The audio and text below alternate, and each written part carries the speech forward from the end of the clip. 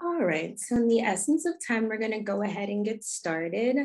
Hello, everyone. Again, thank you for coming to our 7th installment of the Amgen Biotech Experience Teacher Roundtable series.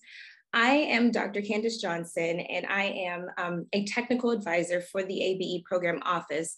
And it's a pleasure for me to step in and guest host this roundtable today, as Jess usually does this, but she has a previous engagement. So today I'm going to be stepping in just to facilitate this conversations and help our presenters share their experiences with ABE with you all. So as many of you know, these sessions were originally designed to specifically for our ABE Master Teacher Fellows, but this year we wanted to open them up to the entire ABE teacher community from around the world. And this is just a chance for them to also learn from the experts and each other about the topics of specific interests to science and to biotechnology teachers. So we hope that you've been finding this series very, very valuable, and feel free to tag us in any social media posts that you want to share your thoughts. And the tag is at ABE Prog Office. So ABE PROG OFFICE. So as usual, this roundtable will be recorded and posted on our website. So those who weren't able to attend today live will receive a transcript and also the video of this and all of the discussion materials that will be reviewed today as well. So we will have time for audience questions at the end of the presentation. So of course, we encourage you to keep notes. And if you can't keep track of your question in your head, of course, you could throw it in the chat box, and I'll try to keep track of that also, and hopefully facilitate any question asking that we have, sorry. So again, today I'm glad to share that we have two wonderful ABE Master Teacher Fellows that I know personally here to share their experiences with you. And they represent the ABE Puerto Rico site and also ABE San Diego teacher communities. So today they will share with you the community benefits of citizen science and also the challenges that they have faced, as well as successful strategies that they have used to get students involved in these real world science projects, and also provide us with a few examples of citizen science projects that are happening in their own classrooms. So without me taking up any more time, I would like to give a brief introduction of both of our Master Teacher Fellows. So Mr. Gian Toyos has a bachelor's degree in biology and a master's degree in natural resources management. And after working for 15 years as a wildlife biologist with marine animals, Gian has spent the last 20 years teaching high school level courses in the field of life sciences. So Gian is a member of this year's ABE Master Teacher Fellowship, and again, joins us from the ABE Puerto Rico site. So thank you again for joining us and sharing with us, Gian. And Miss, thank you. And Miss Lisa Yoneda is a biology and biotechnology teacher at Mira Mesa High School. And she has created a biotechnology course that is now a 3-year pathway. So Lisa is also the Science Bridge Coordinator and facilitates both ABE teacher and student laboratory engagement and learning in the classroom. And Lisa was a member of last year's very first cohort of Master Teacher Fellows. And her curriculum project, which she will be sharing with us today, is on species diversity barcoding. So again, welcome Lisa, and thank you both so much for sharing us today. So to begin the discussion, Gian, I'm going to start with you. So if you could spend about 5 minutes telling us a little bit more about your role in the classroom and about the student population that you teach. And please tell us a little more about your how citizen science fits into your classroom design, and why you think incorporating citizen science into your classroom is important. So hello everyone. Thank you again for the invitation.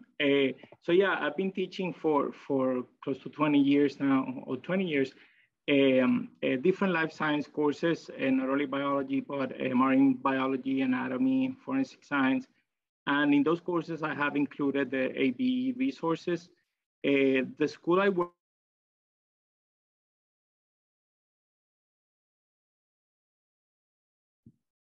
Gian, you froze. I know. You froze for me for about 15 seconds. So if you could just back up about 1 sentence for us, please, and then continue. Okay. So yeah, you know what? Let me.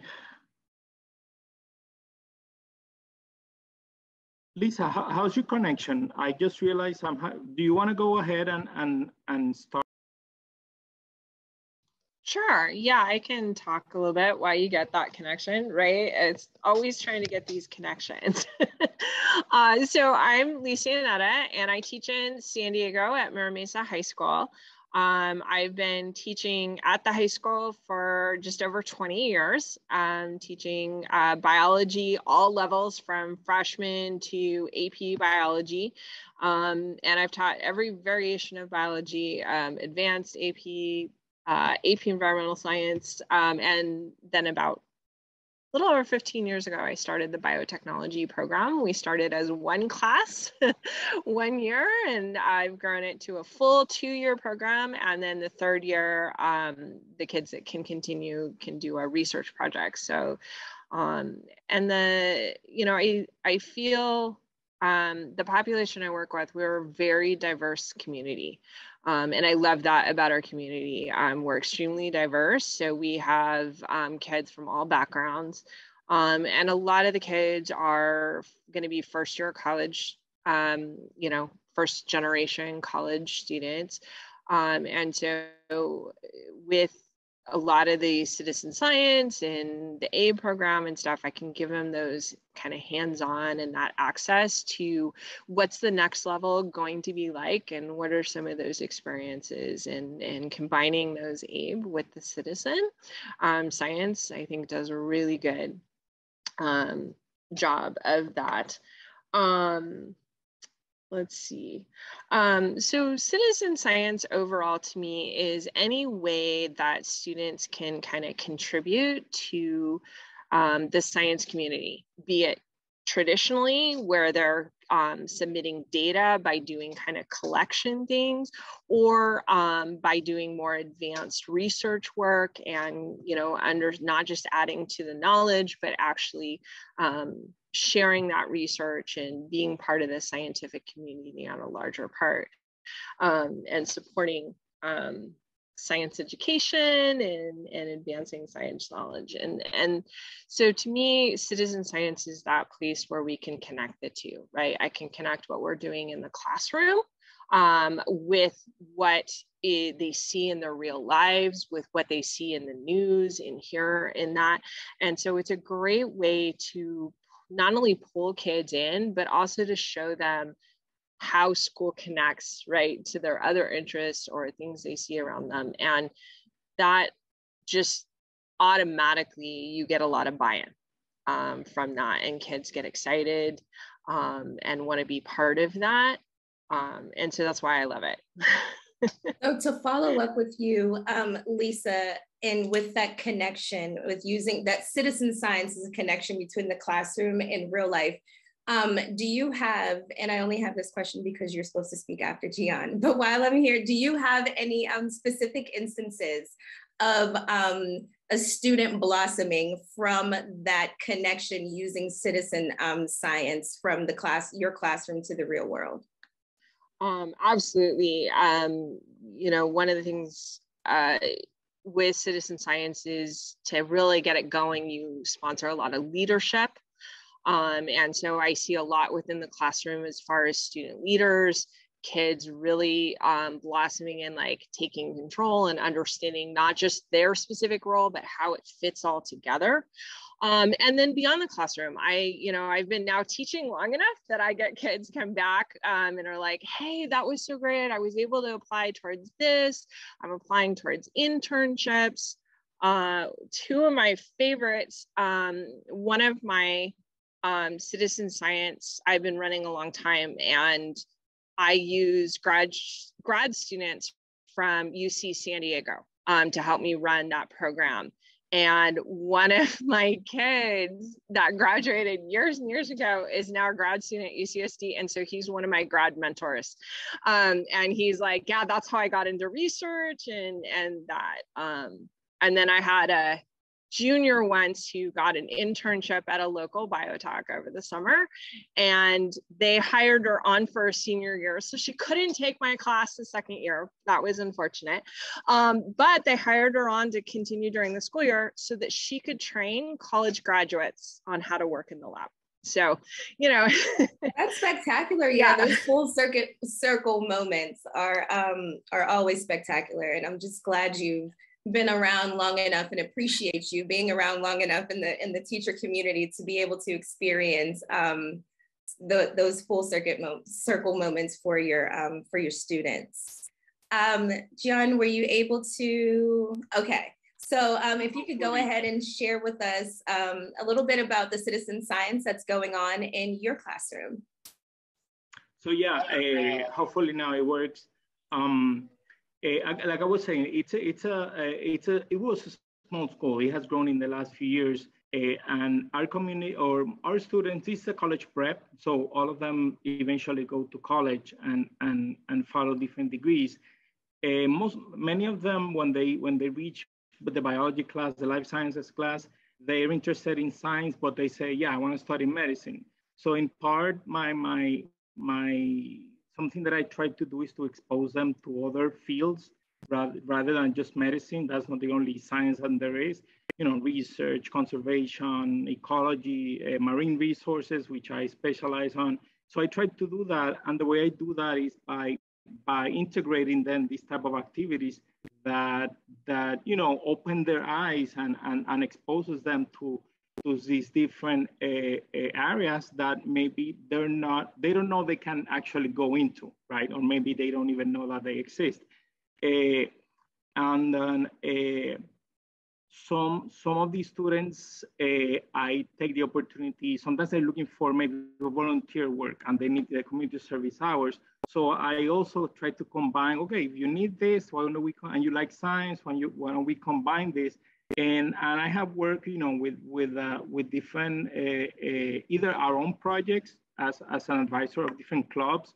I had the science club, recycling club, the hydroponics club, or I make contact with NGOs, local and non-government organizations that they look for people to help with their projects.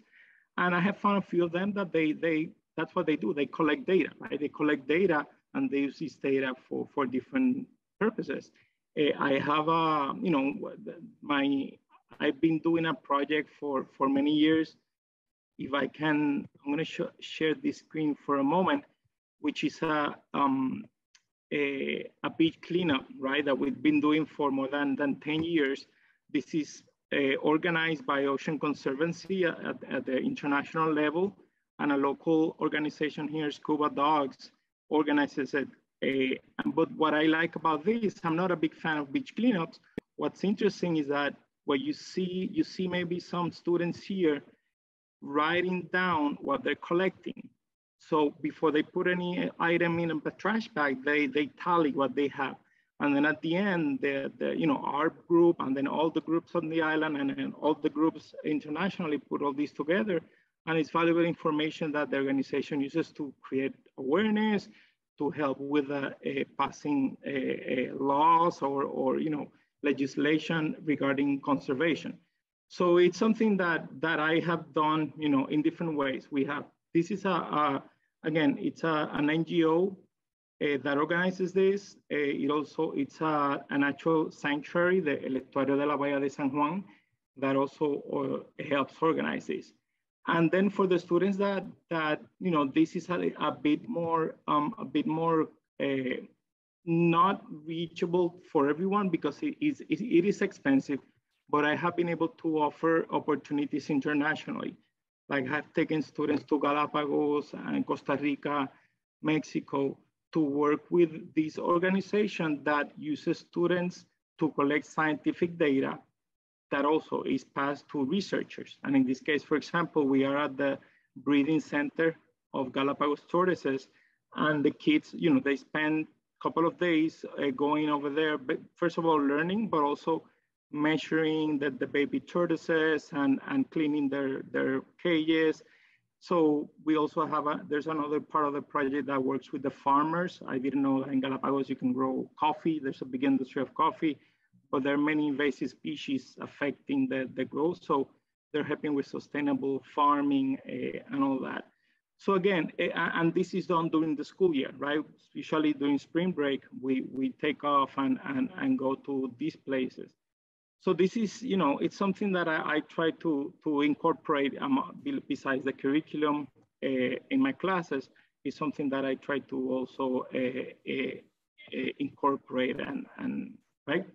Wow, thank you, Gian, for the share, and especially for those beautiful pictures, advantages of living and working in Puerto Rico, but beautiful. My one follow-up question before we get into our Master Teacher Fellows presenting their curriculum projects that they worked on.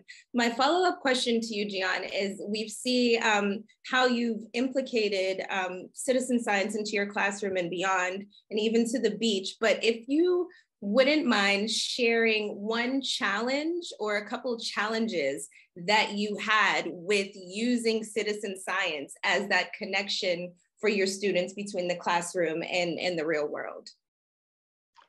Well, I think if you talk to any teacher, they will say time, right? Finding the right time, finding time to do all this, because it's not easy, right?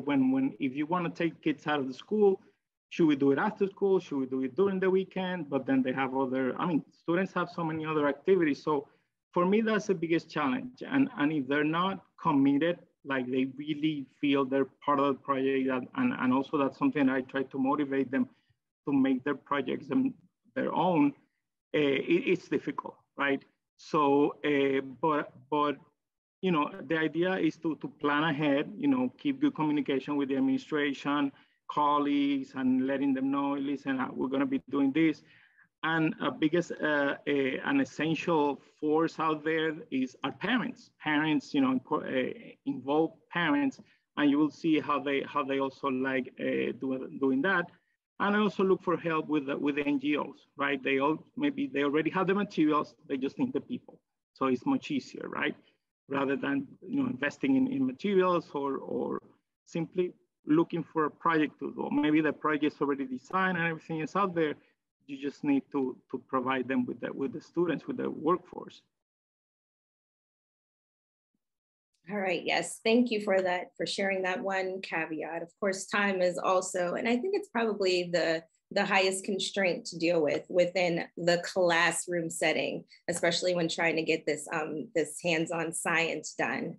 So with your brief introductions and a little bit of insight into your student populations and how you both are currently incorporating citizen science into your classroom, we're now going to take about 10 minutes per presenter to give you a moment to specifically share the curriculum projects that you have been developing. So for that, first, we're going to start with Lisa. And again, if you have any questions, you can pop them into the chat for now, or we'll save them to the end for Lisa to discuss. Okay, let me go ahead and share this screen. I don't have great pictures or anything, but I have a few things that kind of go along with what I'm talking about. I'd like to see them. So everybody can see that screen, right? Yes, ma'am. Yeah. Okay, perfect. So this kind of here is kind of how I kind of rank citizen science. So I wanted to kind of just introduce kind of a starting point versus kind of jumping straight into these long, big, huge, long projects. So really traditionally, like a lot of citizen science is designed where researchers give goals, kids are collecting data, and reporting that data, but they may or may not analyze the data. And typically these are ecological or environmental studies. The nice thing about those traditional ones is it's a little easier on the teacher because it's kind of been pre-planned. You just kind of have to find a project to kind of join. And they can be ongoing, one time a year kind of things, or just once kind of thing. And those are really good places to start. And I would recommend starting in one of those places if you haven't tried before. And then some of the projects I'm going to talk about today are more kind of expanded. So my students are actually conducting their own research. It may or may not be in conjunction with other researchers, but they're putting that data out there that is available for researchers to use, okay, for their particular ones. And the outcomes, right, support not just adding data, but supporting kind of the science communities and the building the science community, as well as the knowledge.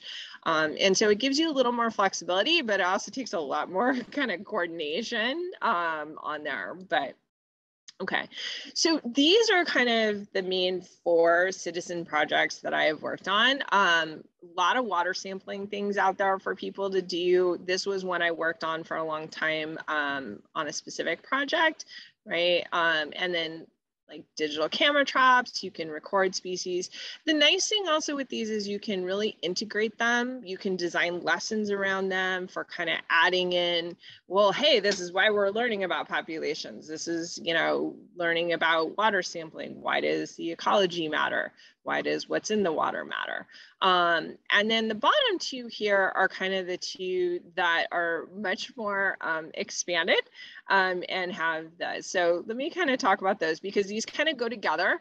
The biodiversity in San Diego is my current project that I'm working on with ABE, kind of do that, but I am also kind of integrating it into my Science Bridge Tech site internship. So I just kind of want to give you that background here. So for my Science Bridge, I've been doing this for about 15 years now, where my kids are actually making science kits that we donate to schools in San Diego. So they're free. We get funding from grants and other things. Recently, we've picked up a kind of a long-term from Biocom.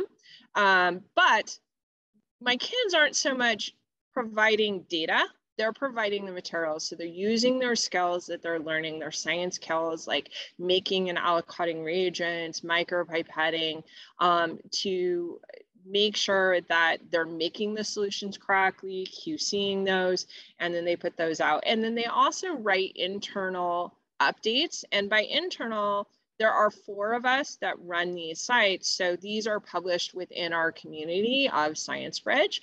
And so the kids see that these SOPs that they're writing and improving on, right, are reaching this larger audience to improve the science. And then my second year students do a lot of the design and testing of the reagents to see, hey, what could have caused this problem that showed up with this teacher, or things like that. So they're doing full science testing, but they are actually designing the experiments, okay, in there. And then altogether, we give out about 200 kits a year. So it's really cool for the kids. And part of that, we do a lot of community outreach and presentations. Those are the kits that we make. And like I said, the citizen science, it reinforces those skills. Students take ownership and a sense of purpose, right? And they're really adding. So this biodiversity is where I'm really excited, because this is my new project and my new addition. I've done biodiversity for a lot of years in my ecology units and biology, but where I discovered that I can really make this a citizen science is I kind of found the iNaturalist app. I found it maybe a year or 2 before COVID, and then it kind of just dovetailed into COVID and allowed the kids to kind of get out and be part of the science, even when they were at home and we were doing things online. And so I just to introduce it, I just have the kids use the app and find native species. And they're like, wow, I didn't know that like that weed that grows in my yard is a native species. And so they really kind of get into the environment.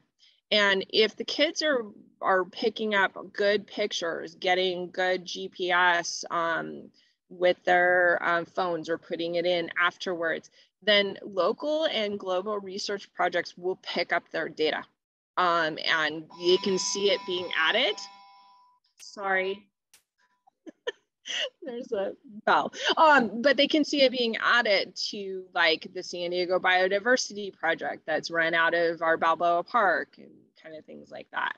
And then the last component that I'm adding with my biotech kids is doing this species barcoding. Unfortunately, it's been a little slower rollout than I would have liked. This year with COVID dovetailing, we just haven't been able to fully implement this, but I've been piloting pieces of this year. And so the difference is that instead of just taking pictures and putting in the GPS for where these species are found, my kids are actually going to be doing DNA collection, PCR, and then sequencing the data and interpreting that data and uploading that data to the national database on genetic species. And then that will help them determine what actual species, because, you know, there's a lot of things that we say, oh, it's that, but it could be a subspecies, right? We say that's, you know, nationwide, that's the same one, but locally there's a lot of different organisms and things. So it's really exciting to get that, to delve it in, and that's where I am. So yeah, piloting that still, unfortunately, a year later, but that's where we're getting. And then I thought I'd just throw this out here if anybody's interested, just kind of some ways to get started. Some apps, and I can throw that into the chat if anybody's interested.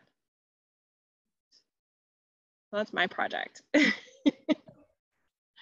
Thank you, Lisa. And again, like I threw into the chat, I love that your work brings in learners and learners creating learning materials to help support other learners. I think that is absolutely lovely, on top of all of the great science that you're helping out with, both with education and within your ecology community. What I do want to say is that Lisa's project is currently online, and I will throw a link to that in the chat. But for time's sake, for now, I'm going to go ahead and ask Gian to share his project that he's been developing through the Master Teacher Fellowship with us right now. Okay, so first of all, I'm currently working as a fellow, so I haven't completed mine, and in no way I'm close to what you're doing, Lisa. You already have many things established, so I continue to try to inspire students, right, to love science and the different fields of science. So one of the things that I have tried to do is contact, again, organizations that need support, right? That need support and mostly volunteers or people that work like that. So I've been in contact with a group, actually 2 groups. Here in Puerto Rico, we have a problem with invasive species, right? Being an island, that's a big problem. And one of the invasive species is the lionfish. It's a species that is a top predator. It has no natural enemy on these waters. It's from the Mediterranean Sea. That's where you find it. So here it doesn't have any enemies, and it's causing havoc among different ecosystems. So I've been in touch with a couple of organizations, and we're trying to figure out what is it that they're eating, right? We're trying to determine if they're feeding on particular species or they're because it seems they eat everything. If it moves, they will eat it. So you see the technique of barcoding we're trying to study the stomach contents of this fish. So once we, and again, I haven't started doing it yet because everything is planning stages, but the idea is to collect those samples, right? And then analyze them and extract the DNA sequence, and then use the technology out there to determine if we can identify specific fish, species to help, to create either more awareness, or if there's any type of legislation, any type of measures that have been taken in other countries. In Florida, for example, is a big problem, and they believe that's where it started, and then move along the Caribbean. So that's where we are. I'm in the planning stages. The pandemic hasn't helped that much. But what I would like to add is that when I was selected for this fellowship, first of all, I was surprised, right? But I know that this is leaving an impact on students. And sometimes students graduate and they leave your class or whatever, and you don't realize. But I want to share with you, I recently had 2 students contact me, and they graduated years ago, just to tell me specifically how ABE did impact them. I have their names fresh in my mind because they wrote to me, Manuel. He did his PhD in Chicago, and he's doing now his postdoc in California, in Berkeley. And he wrote me to tell me, and this was some time ago, but he told me how the first year of college, he was looking for a job in his university, and what helped him land a job as a lab assistant was the fact that they saw him how he could use a micropipette. And he said, of course, I learned that in my biology class. And it was because, we had those resources. I was able to bring those resources to this classroom. So he was so appreciative of that, and he shared that with me.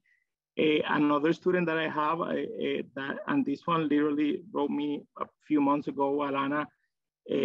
She was a student. There were like 3 years that I was able to give a biotechnology course, an elective. So she was one of the students that participated in those courses, and she fell in love with it, right? And a very shy student, but after she graduated, she told me how she liked it and how she got inspired. She even published. She already has 2 publications about the blood barrier and how cells and different chemicals go through. So I was so impressed. And then she's recently wrote me to tell me how she was granted a fellowship with NSF, an NSF graduate research. And I felt honored when she said, I had to let you know because I talked about you on my essay. Apparently they had to write some essay. So and then I have another student. He's studying not only in the States, but here in Puerto Rico, in Maya West. She's doing her pre-vet, Victoria. And she's working with sustainable farming. And again, it's another student that fell in love by just being in contact with these resources and these materials, these techniques that the program provides. So they do cause an impact, and they are helping so many kids out there find their passion and go for it, right? And do what they fell in love with. So that's basically what I'm working on, the Lionfish project and all that. But also I love to keep inspiring students, right? That's my passion. I'm making sure that when they leave my class, they still remember, at least remember what we talked about, but if they go into it, much better. Thank you, Gian, for sharing. And yes, those beautiful pictures that you shared with us earlier, with the students and the learners working on the beach and collecting data and recording data. I see how that can be a lasting memory, and I'm see how that can be motivation. But what I honestly heard from you was that the role of citizen science has introduced your students to how interdisciplinary science is. So I heard you inspired ecology, you inspired different types of science fields to go ahead and be opened up for your learners. But yes, beautiful pictures, beautiful stories. You as well, Lisa. So if either of you don't have anything more to share about your projects, I will open up a few seconds to any questions or comments that any students that are on, teachers that are on live with us want to share. And if you drop it into the message box, I will be able to share that with our speakers as well. So I'm just going to leave the floor open for a few minutes.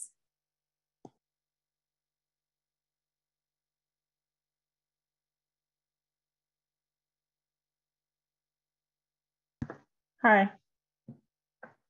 Can you hear me? Hi, Ms. Martina. Yes. Yes, we can hear you. Hi, I'm Martina. I'm a Science News Civic Science Fellow, and I'm glad that I was able to attend. I just saw the email and I was like, I should check this out. So all of your projects sound very, very amazing. And I come to this session as a different perspective. I'm not a teacher, but I'm a scientist and I'm a science communicator. And also with my fellowship project, I'm interested in how to use science journalism to engage younger audiences. And at a meeting I was at today, in this meeting, I just wanted to know, what do you all think about like definitions? Like how my project is a civic science project, but then we also hear civic science, citizen science, community science. And that's like something that I was thinking about all day, because to me, it's like a blur in a gray area that which one is it? And I don't think it's a right or wrong answer, but I'm just curious to see what you both think. I would say, you know, like I said, I think anything that adds to science knowledge, adds to kids' experiences and going into science is a great thing. And so, you know, getting kids to observe the world around them and journal about it from a young age, right? Because unfortunately, science sometimes at earlier ages is often very cookie book, right? Like you follow this and you get this answer. It's not really science. It just helps you see certain outcomes and things. And so I think journaling is a great way of getting kids kind of to see that there's other aspects of science. I agree. I mean, like you said, there's no right or wrong. I think it depends also. I mean, we have to consider the cultural aspect. Like, I mean, there have been times in which I sell this event, maybe during a weekend or after school, as volunteer work, right? And I attract students because they need to complete service hours, but then when they see what they're doing, I try to make that connection, right? Listen, guys, what you're doing is going to be used by other people to make decisions, to create conservation campaigns and things like that. So, you know, it depends on the area where you live and the I don't know, even the language or the terms that are commonly used on TV, perhaps, or what they read. So, but again, as long as you get them out there, and in your case, as long as you inform them, and they know that, okay, what we did is actually useful, it can be used for this or that. I mean, that has such a great value, right? So yeah, that's what I can say. And thank you for doing that. I mean, it's great. Thank you for your sharing that.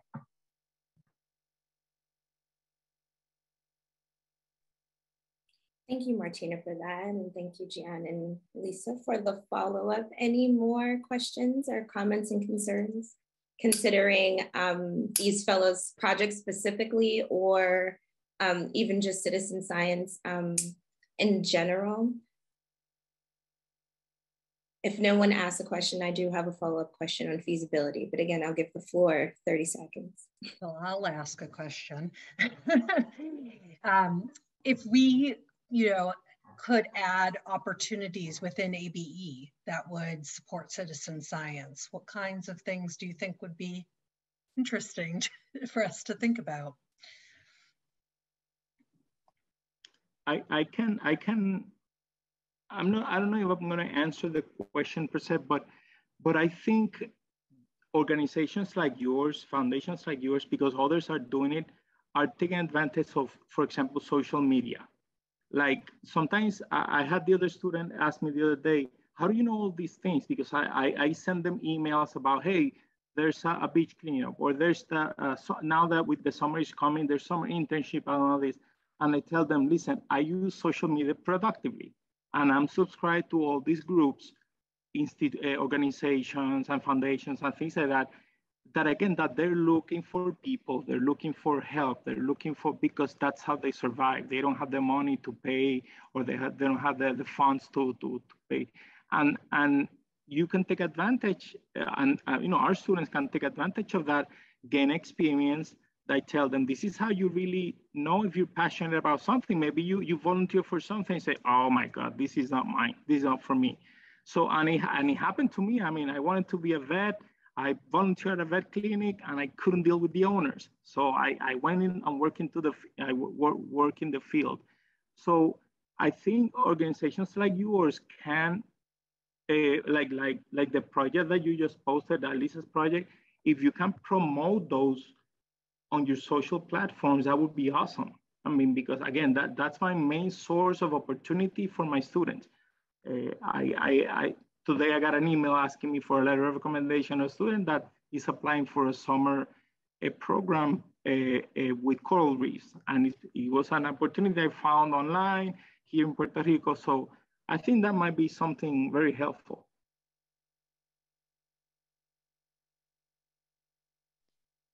Yeah, I definitely agree. Like promoting where kids can actually get involved with the resources and things, or teachers, is a great place to be active for the Amgen and ABE Foundation. But also, you know, potentially, I feel like my project and, you know, what Gian is doing and things like that, having access and continuing support those, eventually could lead to more citizen science being done in classrooms.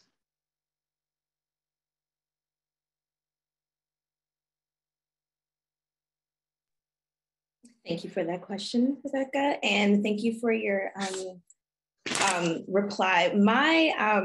I guess Lisa's last comment to Rebecca's question, I'm just always thinking about feasibility with teachers in the classrooms. And again, you both are using the citizen science as a connector in the middle between the classroom and the learner's future, and even just the world population in general.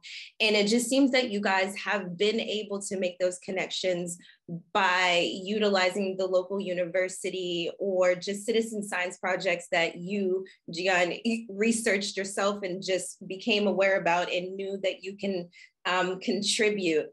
So if we could just, each one of you just briefly mention any woes about like feasibility, and also try to give us a little bit of inspiration that though making these connections can be a little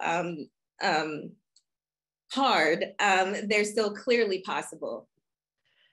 Yeah, I'll go ahead and start on that one. You know, like I said in my presentation, don't start with the big, huge project. Start with little pieces, right? Start with the pre-planned projects. Citizenscience.gov and naturalgeographic.org has ones where you can just, like, that day you do that activity. And like I said, once you kind of find an activity that works for you, you're going to see, hey, I can connect this to this lesson, and I can connect it to this. And it becomes part of the whole model of how you teach that class. And that's where the kids get that buy-in and they get that excitement, and they naturally want to do more with it. And then you're ready to take that next step, right, with that. And as you work with those organizations, you start making those connections of, hey, I'm interested in this and I'm in this community, and you start getting those. Because once you get to the big projects, you absolutely need to coordinate and work with others. It's not just you. You can't just make it all happen. If for no other reason than funding and availability and who needs the data. And so don't be afraid to start small. And to work with those and find something that you think is interesting and can connect. and then kind of work from there. And, you know, feel free to contact me if you have questions. And, you know, I'm happy to help you get on your way. I agree. There's little I can add to that. I mean, the only thing I can say is that with the technology we have today, that they can make this, you know, the fact that they're collecting data without realizing that they can do it on every day. Like right now, I was looking at my phone because I have a bunch of apps where you can document. You know, I have one for jellyfish. I mean, who has that? But there are apps out there that want people that if you see a jellyfish, take a picture of it, and you know how many of these kids spend so much time at the beach or in boats or things like that, at least in Puerto Rico.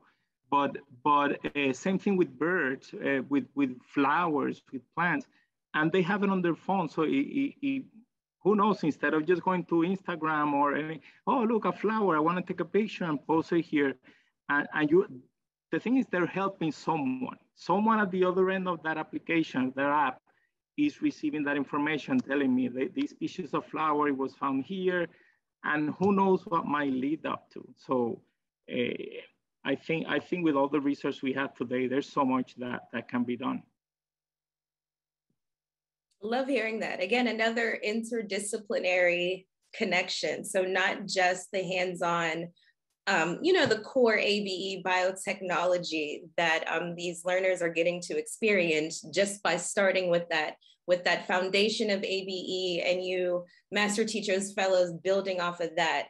Yeah, it's just amazing to hear what other scientific and non-scientific disciplines your learners are being exposed to and are able to engage with. I do see a comment or a question from Ms. Martina in the chat, and I'm guessing this is directed towards Gian, but she's asking, how do the students share their work? Wow, that's something I definitely need to work on. Mostly it stays in my classroom, which is a shame, right? I have tried to find, I know there are journals out there that are targeted towards high school students. Ours is a school that is very challenging. The curriculum is very demanding. And I honestly have not found a way to incorporate that yet because of, again, time. But for example, here they have, they teach the AP Capstone course. And I think it's in the English department, but that's a course that applies to any discipline. And I had, I don't know, 5 over the, I don't know how many years it's been, but I in the, not the advisor, the mentor. The mentor is a word that they use. I mentor a couple of students that wanted to focus on, one was on genetics, the other one was on global warming and things like that. So that's something that I'm working on and seeing if I can incorporate that into at least making it into that type of project, capstone. And from there, you know, if they really go through, there's or they really develop and they're happy with the results, then we can move on to maybe perhaps find a place to publish. And it doesn't have to be a scientific publication. It can be a magazine, something like that. But honestly, that's something I have not worked on that much. But I know it's something that I definitely would love to improve. I love the way the students also feel part of a bigger community, and they see firsthand, you know, there's a larger scientific community, and they see the importance of both of you building networks, because I think that's a really important part of, you know, scientific research, or indeed whatever career they go into. They're important attributes.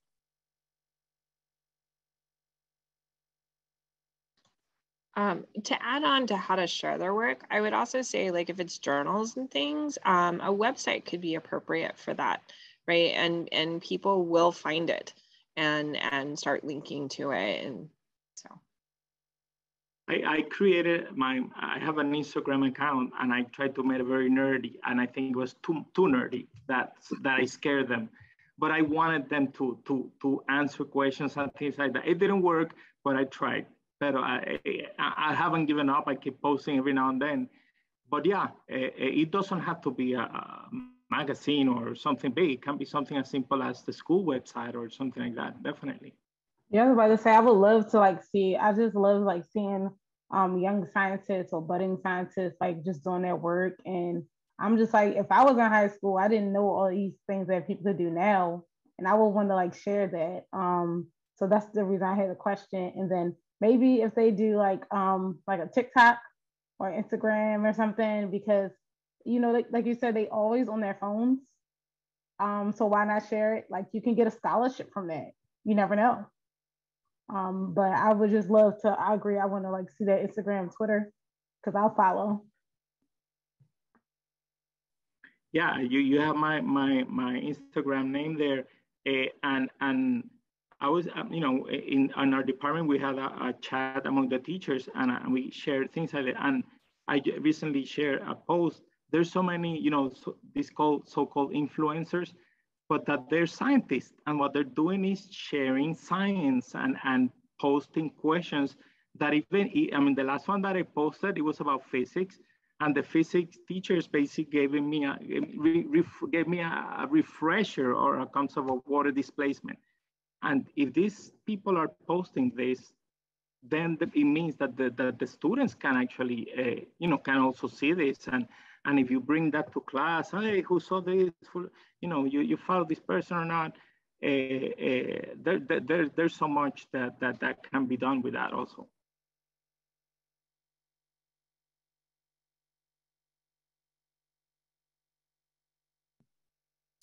All right. Well, thank you for everybody for sharing. Thank you, Martina, for that great question, which sparked our final discussion of students share. How do they share their work with each other? So thank you very much for that. But if there aren't any more questions, we're going to go ahead and wrap up for this meeting. So again, I'd just like to thank you for attending our 7th roundtable. That was based on citizen science, and a special thank you again to our presenters, Lisa and Gian, for telling us about the amazing work that they've been doing. Thank you for attending, those who attended live and joined in our discussion as well. And look forward to seeing you in the next meeting. All right, everybody, have a good rest of your day, depending on your time zone.